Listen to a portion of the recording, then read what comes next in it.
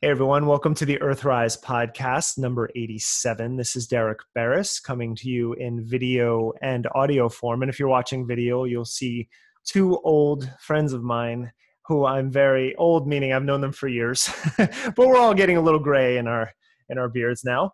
But this is Julian Walker and Matthew Remski. We are all yoga instructors, and we all actually happen to be writers as well. And we all have our various different components of what make up our career. But the reason I asked Matthew and Julian to be on today and to have this discussion is because all of us have, in some capacity over the decade that I've known them, discussed the problems with cult dynamics and conspiracy theories. And this has been something that I've been studying since the 90s when I got my degree in religion. Matthew has gone through this. He's written books on this and really studied this in depth. And Julian is constantly talking about this, and we all take it very seriously. And I think it's important. And right now, the conspiracy level that is happening is really problematic. And that's why I wanted to facilitate this discussion. And it really kicked off about just over a week ago, when one video of the potential documentary now called Plandemic came out. And it really is people that I didn't expect to take things without merit so seriously. All of a sudden, the amount of traction on social media it's getting is really problematic. The Atlantic has just launched a section about conspiracy theories. The New York Times has been doing a lot of reporting. I've been talking to the reporter over there about some of the problems they're having and showing her some of the depth of what's going on with Mikki Willis, for example. Right. And I really just wanted to have this conversation. I'll punt it over to you, Julian, and I want to start by asking what happened in your mind the moment you saw Plandemic. What did you think? Well, I thought, here we go. This is going to be a wild ride. I think that we're in this sort of unprecedented moment where people on the left and people on the right are finding this Venn diagram overlap that has this style of conspiracy reasoning. And I think that all of us can be vulnerable to that kind of reasoning and that way of trying to explain what's going on in a world that can be scary and chaotic when stuff like this arises. And so it was simultaneously dismaying and disappointing and scary. And I also felt like, well, I can't just turn it off. I felt a sort of obligation to engage and try to stay calm and non-reactive and talk about the differences between healthy skepticism and conspiracy reasoning. And yeah, just try to be in the mix a little bit, because I was pretty sure that it was going to be huge, that a lot of people were going to latch onto it. And it's this moment of recognizing that yoga people who tend to be liberal and progressive, and who tend not to fit the mold of, say, an alt-right, anti-science or conservative religious sort of Republican, we're going to be vulnerable to this particular version of how to look at the world through a conspiracy lens. Why do you think that is, Matthew? Why are more people now, we'll start with Plandemic and then go out from there, but looking at conspiracies where maybe before they never really paid attention to them? Well, you started with a great question for Julian about first thoughts on looking at the film. And, the first impression that I had was that Mikki Willis is not making a film. It's not a documentary. He's obviously not interviewing Judy Mikovits. He's not digging for facts. He's not cross-checking. He's not corroborating. The entire polish of the production had this aura of charismatic radiance to it. And so it was almost sort of instantly obvious, like within about 5 seconds, that there's this glow coming off of the screen that is really using the discourse of COVID-19 for something else, for a kind of emotional bonding. And so the other, but now I have some questions about Julian, what you said about what the political demographic is of yoga and wellness. That's not that clear to me, and I just wish we had some. I wish we had some more solid data on that going into this. But on a personal note, or within my wedge of social media sort of discourse, the thing that I found most painful about the immediate uptake of this video is the conflation of Judy Mikovits with a kind of survivor persona or archetype who must be believed, who is trying to get a story of abuse really out and uncovered, and who's being listened to by, this, silver fox kind of guy who is going to, with his beautiful blue eyes, take everything in and listen to her in a way that nobody has listened to her before.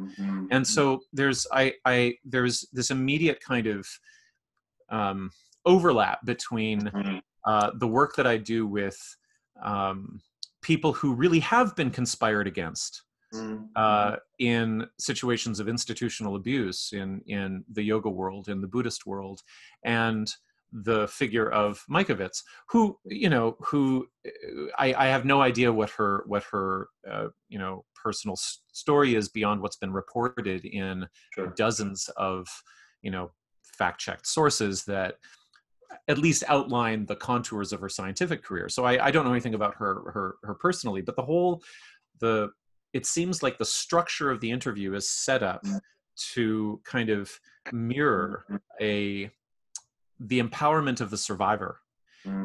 And so that creates a really weird kind of friction or static between two of my worlds, right? The world of critical thinking and the world of supporting survivors of institutional abuse. So that's super, super difficult for me to see and to navigate, and really painful. Because the people that I write about, the people that I interview, the people whose stories I corroborate, as I said, they were conspired against. But reporting really involves finding the receipts for that. And when you know that Mikki Willis isn't producing receipts, then something else is happening. May I jump in right there? Do you mind? Yeah. I think what you're saying is so interesting, and those distinctions are worth kind of teasing apart even further. And I'm curious to hear more from you, Matthew, and any thoughts you may have, Derek. It's sort of it's almost like there are these two categories, and then there's a third, right? In one category, you are actively doing some kind of investigation, whether it is criminal or scientific or journalistic, where you're seeking to discover the facts that then will add up to the conclusion or the explanation. In another form, you have your conclusion or explanation that you're trying to arrive at, and then you go in search of whatever cherry-picked data or evidence you can find to fit that narrative. This seems almost to be a third to me, where the conclusion or the explanation is not well fleshed out, but the feeling that we want to have and that we want to bond in together about us against the evil power structure that's conspiring against us is already there. And so in the documentary style, and I've noticed this since 9/11, these internet documentaries that are made usually by small, people who have relatively small budgets and are doing it out of their home office or their garage, there tends to be this, it's almost like they've absorbed a vocabulary that has to do with how to create a paranoid emotional manipulation that people very easily can get caught up in, which is quite cultish. Right. Well, and I'm glad that you identify that kind of third category, because I think it's really at play. And when I wrote a little bit about it, I drew it out against the backdrop of Willis, less than 24 hours after releasing the trailer, releasing a kind of selfie sermon on to his Facebook page, where the basic thrust was, I'm here to gaze into your eyes and to speak to you in the second person address and to calm your fears, sort of, by talking about how I'm not afraid to die. I'm ready. Right. So there was this flip between, I'm going to scare the living daylights out of you with one of the most terrifying stories that I'm not really articulating. So it's, as you said, it's left vague, right? It's not like he's finding data to match his conclusion. The conclusion is an affect. The conclusion is a mood.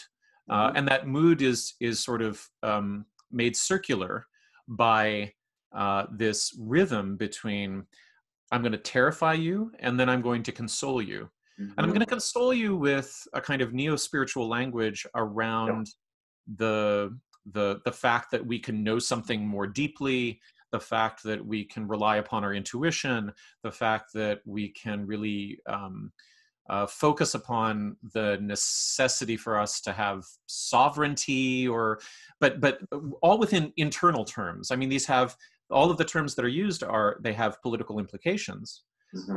But there's kind of a new age hyper spiritualized language used to describe a way of knowing that rationalizes the complete abandonment, not only of evidence, but also of the notion that there should be a conclusion. And that's where I think that's where your third framework, I think, is really valuable, because if nobody is going to press Willis for, okay, well, what's your actual point? I think there was an investigative journalist who actually did press him on that, and he I think he dodged. He said we're in the exploratory phase. Right, we're in the exploratory phase, and so which also includes crowdsourcing. Hey, who should, asking all his Facebook friends, who should I talk to? And right. So he also specifically said something which I actually find a through line with what we were talking about in email with the JP Sears thing, is just, it was this indication that this is my truth. And we're exploring with Willis specifically, we're exploring other viewpoints, as if, I always think of the creationism versus evolutionary biology, like how creationists got to equal playing field. Right. Biology because they just kept saying it was a debate. And that particular piece I see rampant right now is just like, well, it's my truth. Here's another side of the story. Why don't we talk about this, as if it's equally valid to all of the other pieces? Right. And so that particular rhetorical strategy also allows the speaker to say, look, I'm open. I'm receptive. My consciousness can hold multiple truths or ways. I'm humble. Pardon me? I'm humble. Right. It provides the pretense of humility. Whereas real not knowing is just not knowing, right? And copping to the fact that you're going to have to figure out what your epistemology is and who your experts actually are. But yeah, so every rhetorical device in this sector of the argument really positions the speaker, the user of conspiracy discourse, as somebody who's following a kind of spiritual path into the unknown.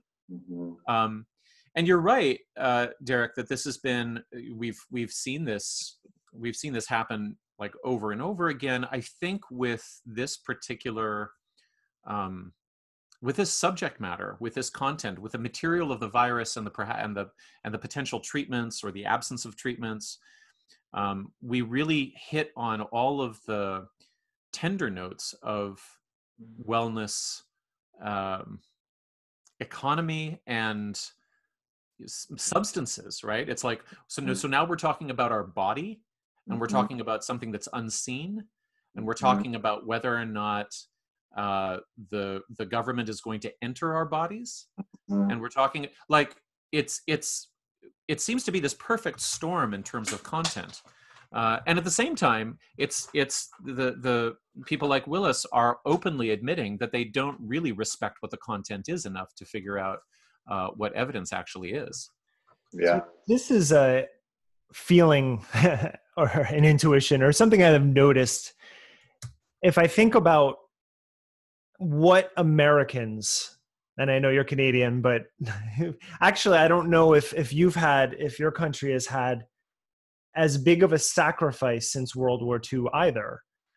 We have entered a phase where I know in my lifetime, I'm 44, this is the first time I'm being asked to sacrifice something. Mm-hmm. And part of it is tough because there is the economy in the question. And as I was telling Julian, my wife lost her job and we lost our healthcare. And, that's really tough to deal with. And we're navigating that space. But what I'm being asked to sacrifice is I'm in the demographic that probably would survive the disease, but I'm being asked not to go out and help spread it.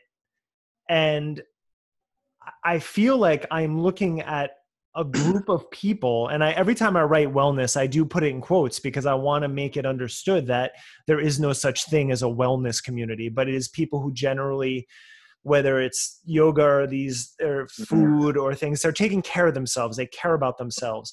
But this is the first time I think a lot of people in America are being asked to sacrifice something, and watching their reaction, it feels like a bunch of little children reacting out. And I don't know, of course, if I write that, and I probably have somewhere, but when you write that, I understand you get that immediate visceral reaction and people are upset.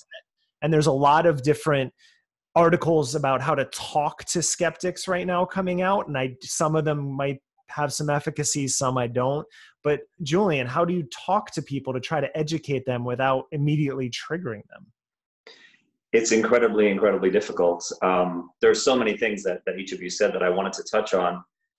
One is the notion that you're being red pilled, right? So the matrix becomes this metaphor for the spiritual quest of waking up out of the dream of the mainstream media, big pharma, what the government wants you to believe, all of that kind of stuff. So there is this heroic narrative.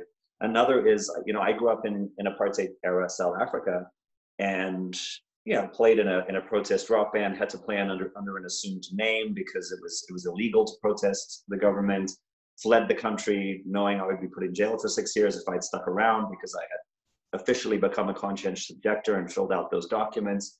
And so growing up in a situation like that, I feel like it gave me a sort of reference point for, I don't know, just being in a culture that really is in a kind of turmoil where your everyday sense of things being okay is never really that secure.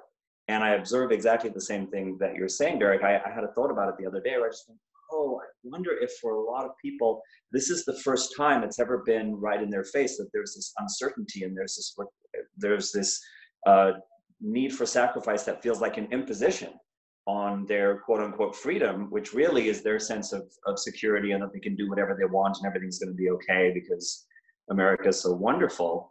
And then in terms of, you use the word skeptic again, and I want to just make that distinction that I think there is such a thing as healthy skepticism, but I think healthy skepticism proceeds along a path of inquiry that's really interested in evidence and being self-critical about whether or not your logic makes sense, and relying on reason, and being in a kind of dialogue with a community of people who are adequate to the task to say, hey, is this making sense? Does this hold up? And there's something about that sort of healthy skepticism that I think leads to changing your mind in the direction of where the consensus is going based on evidence and reason. Whereas the conspiracy mindset tends to overlook a lot of that. There's a lot of speculation. There's a lot of taking correlation to mean causation. There's a lot of making leaps and ignoring the evidence or stacking all sorts of claims that have not been proven because, I remember JFK and 9/11 and this and that, as if those somehow have something to do, say, with COVID-19. So it is very tricky. I find that, in answer to your question, I've intuitively been much more drawn to trying to craft posts and videos that speak to people who might be interacting with the conspiracy material and are unsure of how to process it, more than trying to reach people who are really, really gung-ho into the conspiracy theories, because I don't know that I necessarily can. So I've been focusing more on logical fallacies and how science works and the difference between correlation and causation, things like Occam's razor, which argument has more unsubstantiated assumptions in it. It's probably not going to be true if it has a whole lot of them. But I love how, Matthew, you've been sort of adding a really important piece that I think sort of is underneath that, or maybe arches over that, that has to do with this more emotional, psychological, maybe even trauma sort of. Yeah. Well, let me back up and Yeah. say something related to the childishness that you referred to.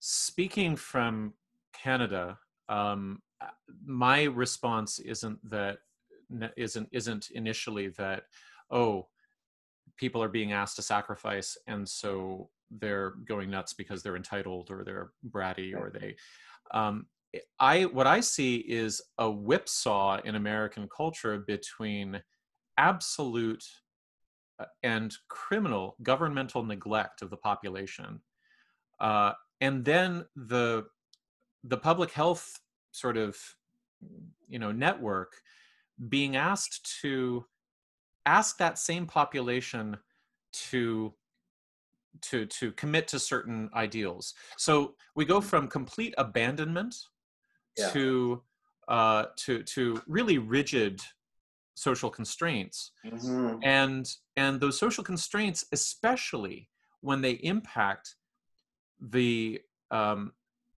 fundamental ideology that I should be able to take care of myself and me and my own.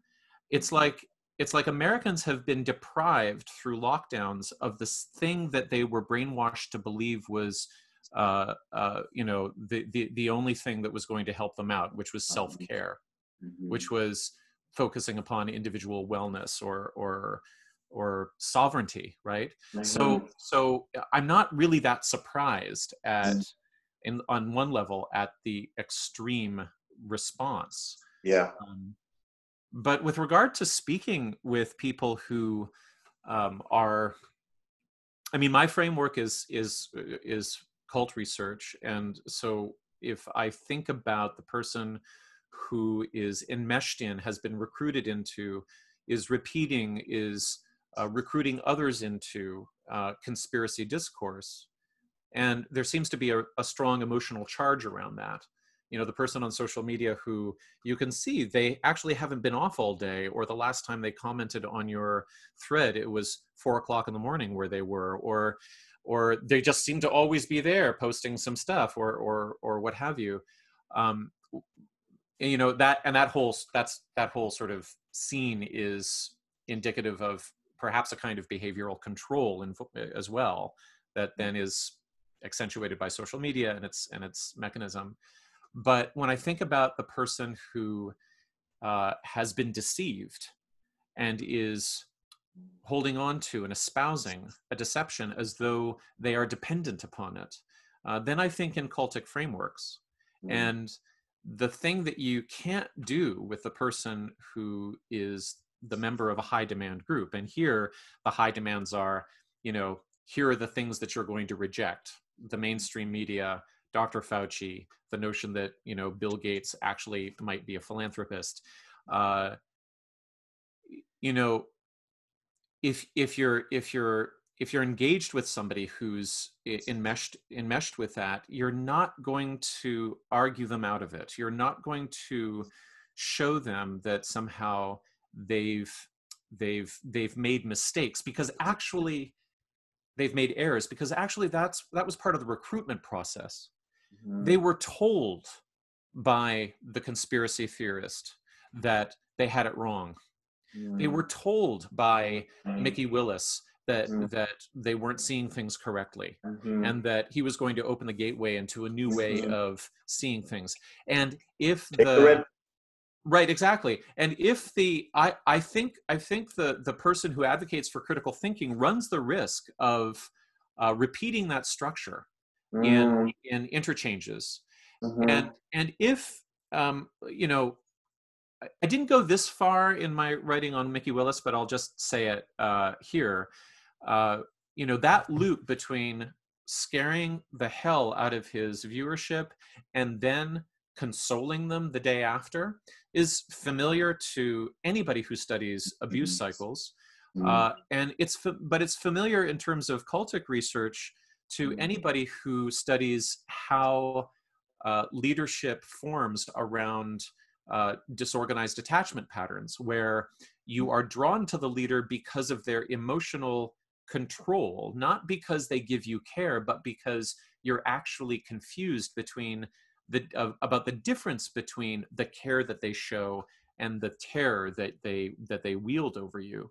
And so, it's not like somebody who's really into Mickey Willis is going to listen to a lecture on logical fallacies.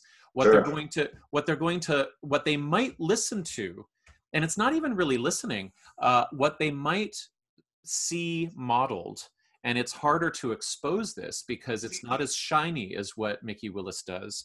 What they might see modeled is a reasonable form of secure attachment. And that's why everybody who works in cult recovery, that area, says that what's really, really important for the person who's trying to make their way out of indoctrination is that they try to, if they have the opportunity to connect with secure attachments outside of the group that model for them a non-exploitative emotional relationship, then that's really gold. And if especially, I think for the viewers, the listeners, this might be helpful to think about. If you've seen a friend go down a rabbit hole and become no longer recognizable, the cult literature speaks about that. That's like watching your friend join Scientology. It's like watching your friend join an MLM. It's like watching your friend join, Michael Roach's cult in Arizona or whatever. What are you going to do? Are you going to tell them that they're wrong? Are you going to tell them that they're not thinking clearly? Or are you going to say, hey, how are you? How are you doing? Like, how are you feeling? I'm feeling kind of scared about all of this stuff. What about you? Because the researchers that I know say that reestablishing some kind of emotional transparency and trust is like that's what the Willis film takes away. Because as an emotional abuse cycle, to scare somebody and then to try to console them or to pretend that you're consoling them, or to put on a show of consolation, that's not love, that's not care, that's not trust. That's creating a trauma bond. So let's think about one of the specifics, and you just brought it up, Matthew, with that fear of death, because my entryway into Plandemic was an article I wrote for Big Think. It has about 1.6 million views at this point, and I think the reason is that I was the first to get out there, because as soon as I saw it, I knew I had to write something about it because I knew what was happening. But you can imagine my Twitter feed after that kind of traffic. And besides the ad hominem attacks that came at me, I mean, most of the attacks were at my character, not at what I was saying, which is common when you don't have a defense. That is a huge clue that the film isn't about the data. It's about Mickey Willis, right? Yes. Like, if immediately the critic gets faced with ad hominem attack, that the entire spectacle is about relationships. It's not about data. Yes, good point. Yeah. So it was mostly about the fact that I'm writing this and I'm a yoga instructor, and no one bothered to see that I was a journalist for a decade before that, and I've been ever since. But that's irrelevant. But one thing, I mean, it is relevant, but right now, one thing that I've noticed, and this isn't just this did come at me, but I also noticed it from other people who are skeptical of the shelter at home orders, is that they say, I don't fear death. I know there's something after. And I've seen this repeated over and over again. But if they're saying that, I'm trying to find, and not that logic is going to work here, but it's like this, what I'm seeing is throw in 5G, throw in Bill Gates, throw in, like, somebody commented the other day, is this are they trying to kill everyone or institute a new world order or trying to microchip? I mean, those are very different things, but it was all responding to the same thing. So with the fear of death specifically, it's just like, you shouldn't fear death. And these are people, again, in the wellness community that are saying this. And I'm trying to, I feel like there's so many different things, and trying to tease them apart and explain them one by one, it's impossible, first of all. But how do you manage to even have conversations when there's so many different conflicting ideas coming at you at one time? Mm-hmm. Well, it's like a hero looking for a narrative, right? If I'm going to be a Very hero, well put. Yeah, very well put. To be a heroic figure as opposed to someone who feels helpless, disoriented, and confused. Let me find a narrative within which I get to buy into a cause for which I would be willing to die, because what could be more heroic than that? And I was thinking earlier, Matthew, it's like this two-sided coin. And I know, one thing I should acknowledge, because you're in Canada, what we refer to as liberal here is probably to the right of the spectrum in Canada, right? So there's this weird, and I've noticed this in the yoga community for a long time, there's this libertarian, entrepreneurial, I'm going to manifest wealth, where wealth and success is a reflection of my spiritual accomplishments. And my health is also something that makes me better than other people, because I take care of myself, because I think the right thoughts and I do these practices. And my beauty is also a reflection. By the body beautiful and healthy, all of this is a reflection of some kind of grand quest for spiritual enlightenment. So all of that then also is kind of antithetical to a certain type of more liberal and progressive care for all citizens, because it's wanting to set yourself apart and win at the game of life. And that is sort of the other side of a coin of what I see coming from the right, which is more the self-reliance, keep your big government out of my life. I'm going to do whatever the hell I want to do. I want to be free to carry my gun in public. I don't want to have to listen to any of the rules that you're putting on me, because that's the beginning of tyranny. Obama, you trying to give me affordable health care means that you're actually Hitler. So it's all so confused, right? The Hitler mustaches because of that.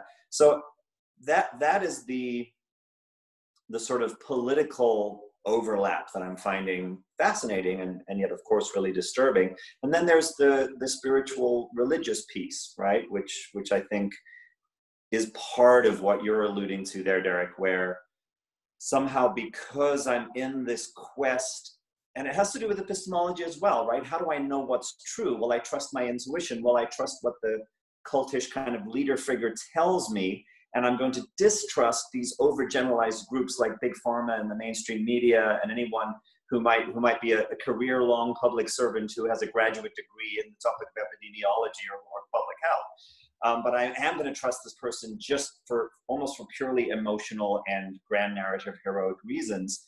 All of that sort of adds up to then this notion that I'm part of an in-group who will go to heaven when I die, or who has sacrificed myself for a really noble cause and taken the red pill. So those are what gets sort of triggered in my mind as you talk. Yeah, Derek, what I wonder about, it was a feature refrain of Willis's sermon to talk about or to claim that he wasn't afraid of death. And this was also a big feature. It was probably the keynote in Charles Eisenstein's very, very long novella-length essay called The Coronation, where his basic argument 2 weeks into lockdown was that, the real pandemic is fear. That actually it's the fear that human beings foster within them and within communities that is really going to do us all in. And I don't think we can look at those claims without understanding the privilege from which they're made. I don't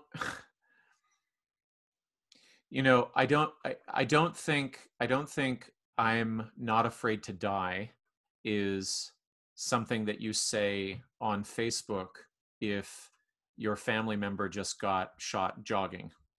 Yeah, that's right.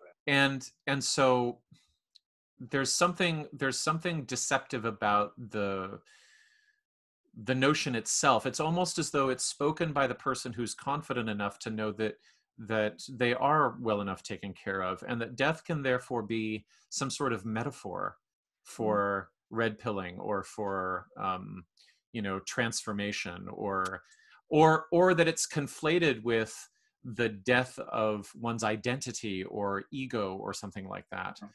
Because all of those terms and sort of themes get wound together. But I mean, I think that this guy has children, and I think when it came down to it, he probably doesn't want to be intubated all alone, never see them again. I mean, we all come to our own,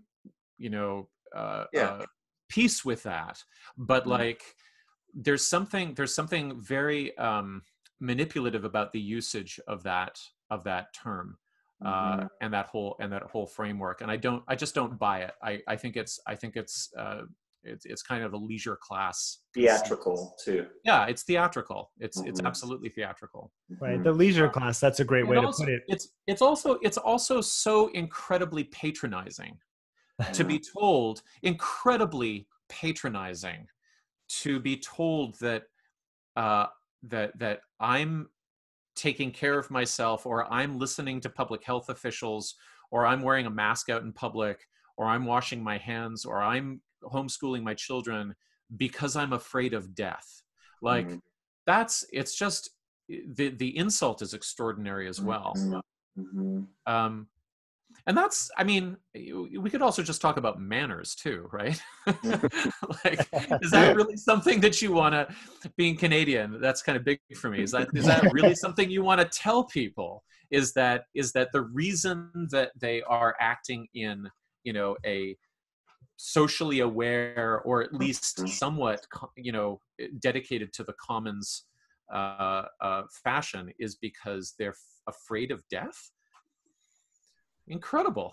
Yeah, and not to mention the incredible insult to all of the frontline healthcare workers. Absolutely. Who are putting themselves at risk every day, who are dying, who are exhausted. It's just absolutely wild. I wanted to ask you both something, because I can imagine someone who would be listening or watching saying, well, that, all of this is well and good. You're telling us not to be patronizing. You're being patronizing because you think what right. The truth is, and we're deluded, and you think that you can talk about this in relationship to cult dynamics. Well, what if we're the ones who've woken up from the cult of the mainstream media and big pharma and all of their lies, and you're actually just shills who are trying to keep us locked in? You compare it to cult as if there's an overlap there, but you're not taking that overlap far enough. You're comparing it to someone who really has suffered abuse at the hands of the cult. And I love that you're doing that, speaking as myself, because there's so much nuance there, right? In terms of the empathy and the curiosity about, okay, why might someone feel that they have been deceived and therefore latch onto this? But I'm curious, any thoughts you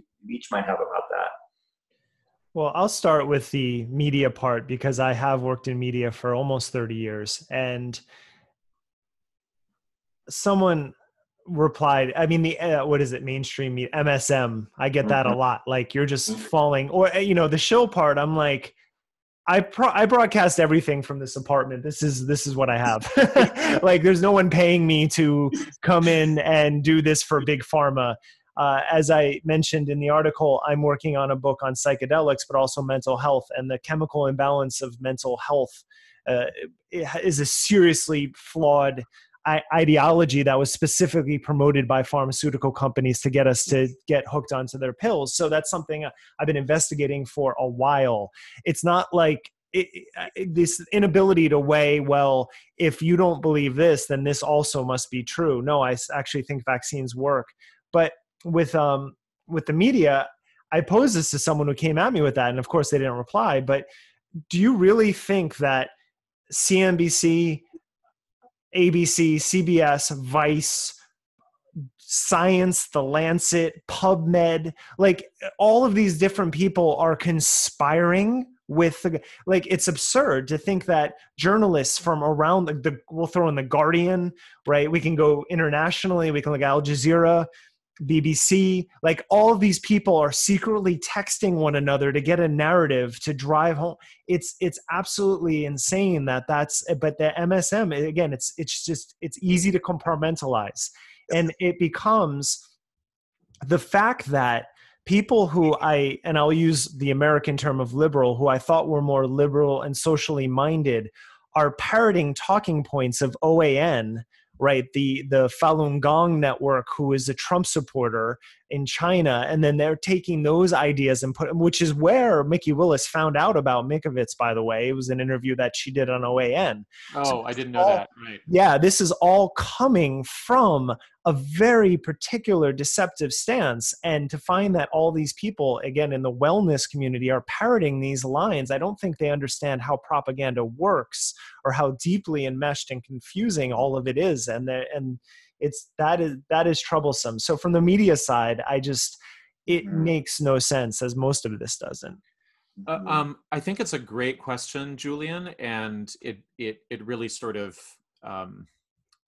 it makes me wonder about the filter bubble that this broadcast will go out into, as defined by, Derek's lists, but also it might be broader too. Oops, I just dropped my light. It might be broader as well because of this recent article, and if you get the hashtags right or whatever. But why don't I try an experiment here, which is why don't I speak directly to that person? And it'll feel maybe a little bit contrived or something like that. But okay, well, I mean, I'll just try it. I would say, it's a really good question. It's very difficult to figure out what is true. We've got a lot of data coming at us from a lot of different angles. And if, like me, you are a survivor of institutional abuse, then you know that your intuition has been a survival skill. Mm-hmm. And that's been super important for you. And, from the work I do, I know that the prickles up the back of the neck, the sense of hypervigilance that overtakes us when we encounter certain stories or certain figures, we've relied on that in very crucial ways in order to keep us safe. And my concern is that intuition can also be manipulated.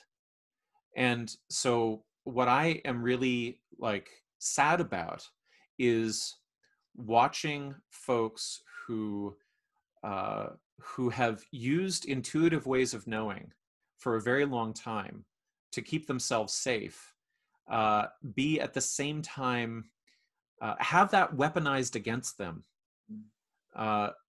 in order for somebody to really create a kind of emotional manipulation. Mm-hmm. And, I don't know what else. I wouldn't know what else. So I mean, I'll trail off there, but because I was going to start to go into, my description or my particular take on what Mickey Willis is doing in that film, and then in his sermon. But then we might get into data. Then we might get into facts. Well, it's easy as the person who you're talking to. It's easier to see why the mainstream media, big government, big pharma might be lying to me so as to control me and have monetary gain, right, and power. Yes, but that was always true. But that was, it sounds like we're role playing now. But that was always true. That was always true. Capitalism has always been. What does Mickey Willis have to gain from me listening to his story? He's attention. He has to gain attention. And attention is money.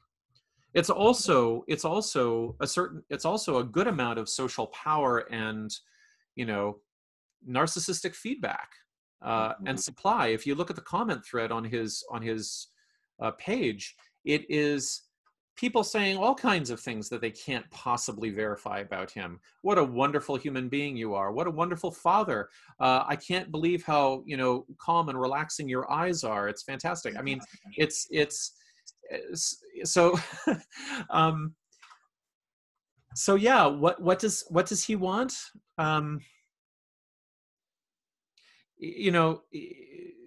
We'd have to ask his therapist, and they would have to break confidentiality. I don't know what he wants, but he's getting attention.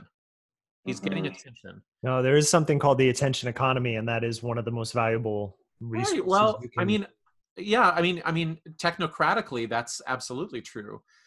In terms of charismatic leadership, from a cult dynamics perspective, attention is kind of like the feedback loop currency, where the more views, the more adoring comments he gets, the more that cycle may be personally gratifying and rewarding to him, but also to his viewership, because they're able then to engage in the next round of, oh my God, what is he going to tell us about our horrible world? And oh my God, how wise is he to also be able to serve us after that's done?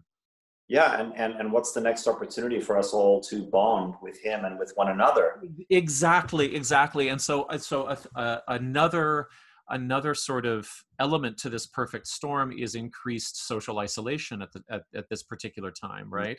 It's almost as if the pandemic, distancing, lockdown has created this hunger that is profound for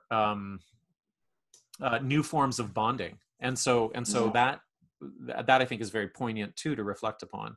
Yeah, and then of course there's the other really banal piece, which is his interview subject has the Amazon #1 bestseller in the world right now as a result of that interview. That's been seen by. Is it really #1? Yes. Last time I checked. Yeah, it was the #1. Is it self-published, Derek? No, it was on the same publishing house that published my last book, actually. Oh. Called Skyhorse. And what was interesting about that, I brought this up in my post, and I also tweeted this at the New York Times reporter, who replied and was just like, oh boy. Shortly after my book was published, I just did some research on the house and found out that the founder and president of that publishing house is specifically focusing the profits of that house to help fund books and projects that prove the link between vaccines and autism. Oh man. So it's baked into that. And that's actually what the Forbes writer said about my article. Like when she linked to it, said baked into it. And that's what I was specifically referring to. It's the anti-vaccination agenda is baked into everything, at least from Mickowicz's point. I don't know what Willis has to gain from that, but that could also be part of the dynamic. Is the anti-vaxxers, as Nature just published and the Times and Atlantic picked up, they're a smaller group, but they are gaining an influence very rapidly. And there's something about not having a voice and then suddenly people start listening to you. It's addictive. Right. And that is actually one question I want to make sure we want to get in. This argument that I keep seeing pop up, I've seen it for years because I've covered the anti-vax movement for a number of years, is that, well, if I don't want to get vaccinated and you're vaccinated, how does that hurt you?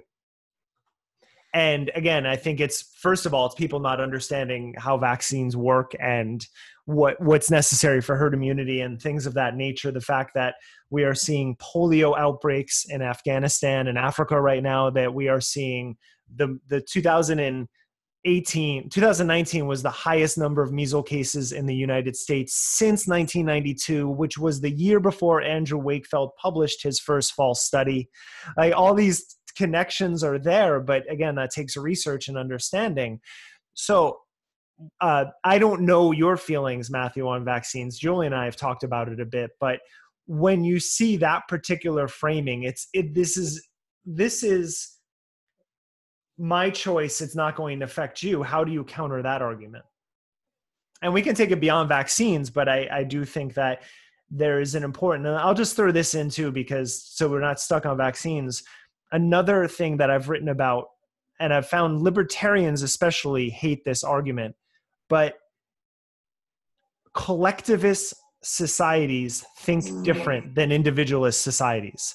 And America is the epitome of an individualistic society. Well, that's where I would start, is that health is not some sort of, personal race, that health is actually a collective activity. It's a social activity. We have public health networks because health is public. Nobody gets sick alone. Nobody dies alone. Nobody gets well alone. Nobody gets better alone. You don't, yes, your body has an immune system and you have capacity to recover, but it's like we're dependent on each other. We're just dependent on each other. And that informs my thinking on vaccines and everything else. I mean, but I also grew up with a mother who remembered polio outbreaks you did too, right? In South Africa. I mean, just my grandparents, yeah. Right. I mean, Yeah. it's like but what's incredible to me is that I will have people within my social media feeds who are that old, who have living memory of polio outbreaks. Who are rejecting vaccine science. Anyway, it's incredible. I forgot the question though. Well, it was you just answered it. It was the base. I know I went into two different directions because they were in my head, but the basic parameters were, how do you respond to someone who said, well, it's my choice, it doesn't affect your health? Yeah, it's really tough. I mean, the vaccine conversation in general, I've been hesitant of ever wading into, because as with a lot of very, very organized kind of conspiracy reasoning, there's a Gish Gallop effect where just the number of different things that you're now having to spend hours and hours looking into and debunking, and all of the different links to articles on PubMed that have since, research papers that have since been invalidated or have failed to be replicated or have been shown to have had poor methodology. The amount of stuff that you have to do on each of these different talking points it's just so difficult. Saying to people, well, if you learn about how vaccines work, if you learn about the history, if you recognize that we're in this unprecedented moment of privilege where we live in a society where diseases that have decimated human beings for so long, for hundreds, if not thousands of years, and we don't even know about them anymore. We've heard the name, but we don't know what it's really like when someone has polio or diphtheria or a really serious case of measles, whooping cough, on and on. They've been so spectacularly successful that we have no idea how bad life is without them. And so therefore we think maybe we don't need them, especially if we come from this mindset that, well, I do all of these different things to be healthy and have a strong immune system, so why should I have to take this thing that might potentially be poisonous? There's just so much there. It's almost an impossible conversation. I think explaining herd immunity is one good thing. The specific question that you're asking, where if someone says, well, it's my choice, and if I choose not to vaccinate myself, how does it affect you? You believe you're protected. I believe I don't need protection. If you're protected, how am I negatively impacting you? And explaining that, well, there are people within the society who may be immunocompromised, who may be too young, who may be too old, for whom the vaccine would not be safe, because we do actually understand what makes vaccines safe or unsafe. You're protecting them in the same way that the social distancing measures we're taking right now would protect people like that, even though, three of us would probably be fine after a few weeks of hell.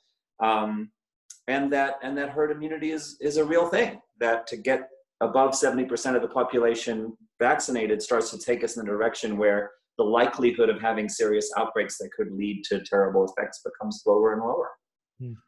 I also want to throw out there that vaccination and its purported injuries really center upon something iconic and primal, which is the child. Mm-hmm. And it's just to armchair psychologize a little bit. It's pretty clear to me that children are being used as self-objects within a lot of these discourses. amongst a lot of these speakers to make a point about bodily autonomy that perhaps the adult doesn't feel they have. I'm not going to let the state touch my child. My child. I'm not yes, our child, my child, which is really me, right? And then the flip side of that is that the pathologization of the neuroatypical child through Wakefield's bullshit argument, which is that autism is a disease, or it's a negative impact that has been caused by a medical injury. Like, that whole framework has at the root of it the neuroatypical child who has to be framed as like a victim instead of somebody who might have another approach to life, or might have other skills, or might be, might tell us something different about knowledge or creativity or being in the world.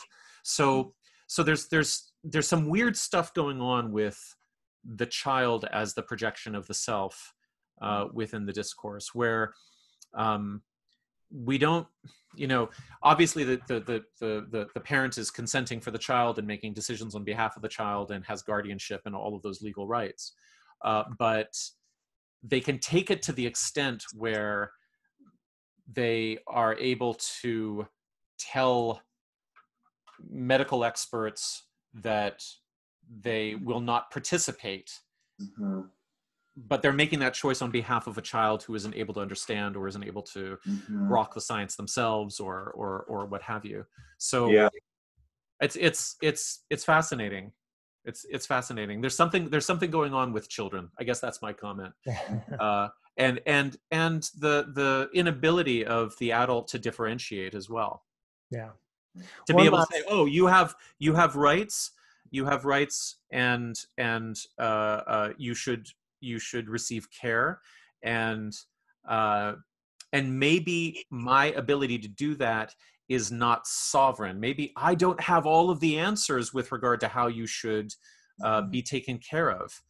Maybe my parenting isn't total. Maybe my parenting, this is what I'm getting at. Maybe my parenting isn't totalitarian. Maybe I'm not the final authority on how my child is going to be healthy in the world. That's something that's going on in this discourse as well, is that parents are reckoned with something called humility, which is, I really don't know exactly. I know how to love this child, but I don't know exactly what's going to be right for them. That's difficult to come to, actually, as a parent. But it's honest. One last point I wanted to touch on. We're coming up on the hour, and we discussed this on email, and I touched upon it earlier with the JP Sears video, and he wrote, and who I've always liked and think he's funny and charismatic, and me too. He's great. And he did this video about a week ago of basically, in a sense, poking fun at a lot of what we've been talking about, just taking this whole thing seriously, like listening to experts, listening to the media, trying to put some of our faith in people who are there and they're educated in this. And he did a video poking fun at that, but on a level that was slightly disturbing, because it didn't seem how much of it was joking and not. And then I was like, okay, well, how much of it is me being triggered by it and how much of it is just satire? But then you read the comments and you're like, oh, he touched a nerve that a lot of people really feel about the media and experts right now. And then I watched his response video this morning, and it actually doubled down on it, where he basically, and I mentioned this before, where he's like, well, this is my truth. And how again, how do we get to this point where there is no such thing as my truth? I mean, even truth itself is relative, but besides that, this whole idea, I can take care of myself, and that's fine until someone's breaking into your house or until you have a heart attack, when you, like we said, you have to rely on other people. And I just want to get both of your reactions to what he's done in the last week. Well, there's so many thoughts that I've had on exactly this line. I feel like we're in this moment where, through the last 5 years, we've had from the Trump machine this idea of alternative facts, this idea that if you don't like what someone says that's true about you, you just say it's fake news, right? This idea that you just say, well, that's all the mainstream media, that's the failing New York Times, that's the terrible CNN, everyone there is just an absolutely horrible person. So this continuous muddying of the water and this continuous gaslighting around what is there such a thing as truth, right? When you're confronted directly on it, you just say, well, we happen to have alternative facts. What the hell is an alternative fact? So that's been coming at us from the right since the Trump campaign.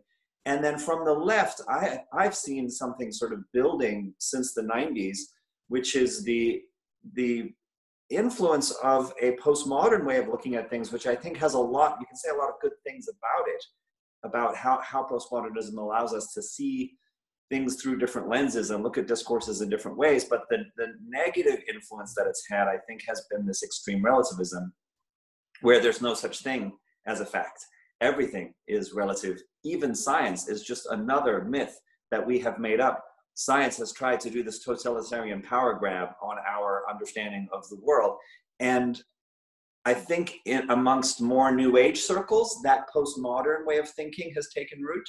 And amongst more sort of traditional religious circles, the more kind of Trumpian thing that I described has taken root in this odd way where they're mirror images of one another, where ultimately you're left with this idea that whatever anyone says is sort of true for them, and who are you to say that it isn't? And there's nowhere you can plant the flag of anything objective or evidence-based or actually being logically coherent.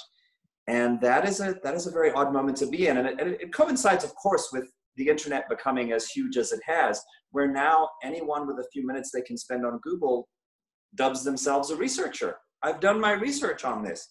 If you haven't done research, you've hopped from link to link to link on a bunch of websites that already had the worldview that you wanted to flesh out, and now you're calling it research. And it's a weird time.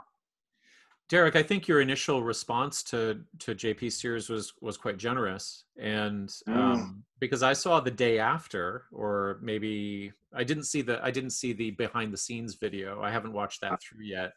I don't think I'll take 15 minutes to do that, but I think his partner, Amber Sears, posted either to Instagram or Facebook the day after a photograph of them together with her own sermon of self-sovereignty, like how much freedom do you want to give up for this? How much do you, I mean, it was basically all of the Mickey Willis talking points. If he ever comes up with clear talking points, that's what they would be.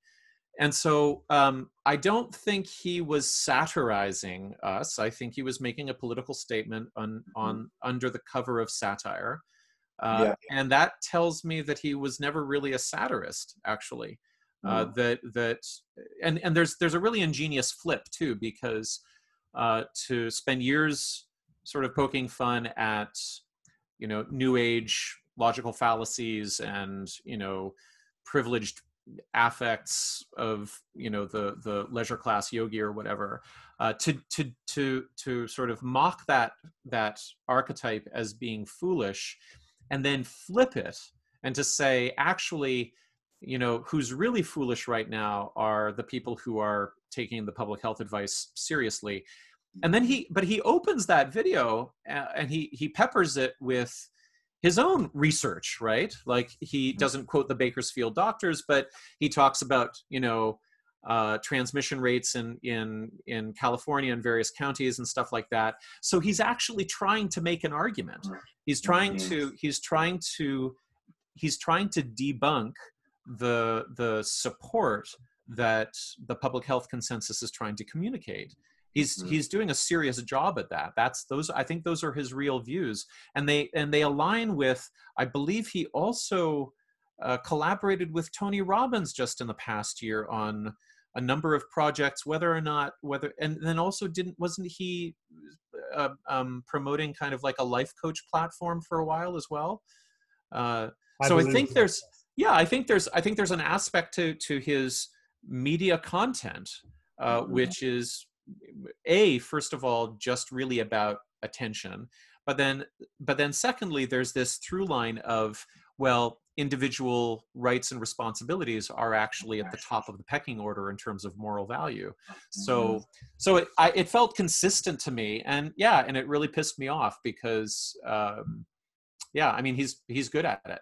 Yeah. Some of those talking points that you're referencing was what, when I first saw it, I try to sort of go, rather like Derek, I tried to go along with it, like, okay, this is satire, and you know, he does take lots of different positions in terms of who he's pretending to speak as, in terms of the satire at different times, and a lot of it I really appreciated, and sometimes I'm like, oh, that struck a little close to home, but maybe that's just me, and humor should have whatever targets it wants to have, but those talking points were, I think, almost subconsciously making me uncomfortable, like, oh, it sounds like he really believes this. And when he did the follow-up video and thanked everyone for reaching 1 million subscribers, and if you look at his list of videos, that video about, I think everyone should trust the mainstream media, is, I mean, it has probably 4 to 8 times more than any of his other videos that I saw on that list. I could be, there could be other ones I'm not seeing. So there's been a huge response to it. And he kept saying things like, I'm realizing that so many of you out there actually think like me and want to support me. The level of sincerity about it. I know I know you're trying to wrap up, Derek, but okay, it reminds me of the fact that nobody knew who the hell Jordan Peterson was until he went to the Canadian Parliament and said a bunch of lies about the new law against hate speech involving trans people. Right? It's like, he's not, you know, JP Sears has a kind of like demographic and a bubble around his satire, but I think it proves that what he's done with the video is actually, he's made a series of political statements that are resonant, and that's what's pushed him to 1 million subscribers. And now he's going to be known for something else. Now he's got to carry that. Now he's a political actor. Well, let me just say, I called him out on exactly that. I called him out on exactly that and said, you know, maybe I'm wrong. Why don't you do your next video speaking as a conspiracy theorist and sort of do satire on that? And in that case, I'll forgive you. And it's the only comment he responded to of mine. He said, I'm not looking for forgiveness. Right. Yeah. Right. Well, any points we didn't touch on? I'm not in a total hurry. I just know that, you know, just trying to keep it within limits, and we've touched upon a lot, but I want to wrap this up with anything you would like to say. I want to ask each of you again, because I think this is useful, and in terms of the people that I've been interacting with, just in a nutshell, what is the reason why you are not sort of captivated by any of the number of mishmash of conspiracy theories going around right now? Why are you so confident that the perspective, I think we pretty much all three share, is accurate and worthy of your trust? I can speak from being educated as a journalist. My undergraduate studies was in religion. And one of the things I'm very grateful for in my life is that I was not raised with religion. I am an atheist, but I also very much value what religion brings to communities. And that sort of existential question that was coming up for me throughout my college years and then after, and what I looked at it in terms of investigation was, well, as having spent so long of my life as a health and science journalist, the last 10, 12 years now, I can understand the function of evolutionary biology and how we got where we are and all of those things. And the metaphysical questions no longer really sit in the back of my mind because I've done this study. And yet I can also look at this foundational tribal communities that spring up around ideas and how important and relevant that is to the emotional well-being of a community. And I think being able to weigh those things, and that's something I try to get across, is that nothing is binary, or there's always, you're dancing in this gray area all the time. And in terms of what we're expressing, we've really just looked at we've really just been talking about very isolated things right now. Again, we could have an entirely different talk about the problems with government and surveillance, overreach. Matthew brought up before, like, we have the most messed up government possibly in the history of our country right now. That should be the focus. The fact that we are the wealthiest nation on earth and we're only just getting to 300,000 tests a day, whereas China just ordered another 5 billion or whatever tests they did for Wuhan because a few cases came up. Like, that is failure at every level. And the fact that every American isn't united around that is a big part of the problem right now. So, and we can also have a conversation about the failings of pharmaceuticals. Like, we can look at these different things, but we're talking specifically about really two, pandemic and JP Sears. We're talking about two very specific things. And I think one of the dangers, all of these conversations require texture and nuance. And I think we've brought it out in some ways here, but we can have this conversation and we can have an entirely different conversation about the problems with big pharma and government. And that is also true, or at least as far as our research has carried us. And I think being able to suss that out and understand what you're really talking about is important. And that's why when all of us have responded to some people who come at us with actually trying to suss out exactly what they're saying, they either get mad or they don't reply. And I don't know how to correct that. But in terms of what I feel about how I'm presenting is that I go to trusted sources. I try to listen to people who have spent their lives doing this work. Every time I cover, for example, I'll finish with this. Every time that I cover a story for Big Think, if I don't know the journal that it was published in, I go and I research that journal before I cover that study, because I don't want to cover an acupuncture study that was funded by acupuncturists. That's not going to give me an actual reflection of what's going on with that particular industry. And it's not always easy to do, but you have to spend the time to do it. And with everything that I wrote 9 days later, whatever it is, everything in my article, I'm confident behind. And that's why I feel the way that I do. It's almost like the three of us have a shared background in skepticism. Like we've been doing skepticism long enough and are curious about the layers and not actually taking things at face value. And interestingly enough, that lands us up in this place where we have a fairly similar perspective on the current crisis. Yeah. To add to what you're saying, Derek, I haven't done as much journalism as you have, but the incredible experience of going through with mainstream publications and like feature articles that I've written for about Ashtanga yoga or Shivananda yoga, to hand something in that is 8,000 words long and has 300 footnotes to it, and to know that your fact checker is going to take 3 weeks to go through all of those footnotes, and then to send you 85 emails asking you for a second source if you've only provided one. You really, if you do that kind of work, if you do graduate level academic work, now these are all sort of avenues of privilege as well, so we have to consider that. You recognize that knowledge is actually super hard. Producing something that's true and that reflects a small aspect of reality is a really difficult thing to do.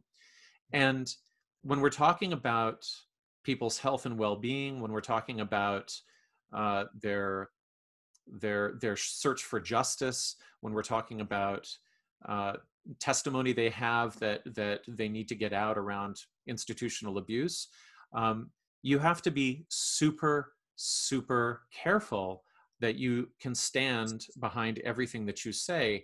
And so one argument that I've tried to offer to some people that I'm usually allied with in social media is that had I done anything like what Mikki Willis did with Judy Mikovits, I would have harmed the abuse survivors whose stories I was trying to platform.